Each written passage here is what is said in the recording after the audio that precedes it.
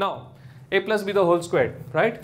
Okay. So if I have a line, alright, yes, and I have an arbitrary point over here, okay, and I call this a and this b, then this is a plus b, right? This length is a plus b, right? Agreed? Now what do we want? A plus b the whole? So let's make a square. Okay.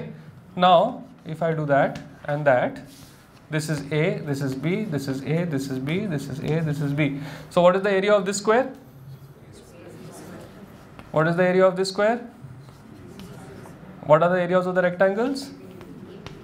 So what is the area of a plus b the whole squared?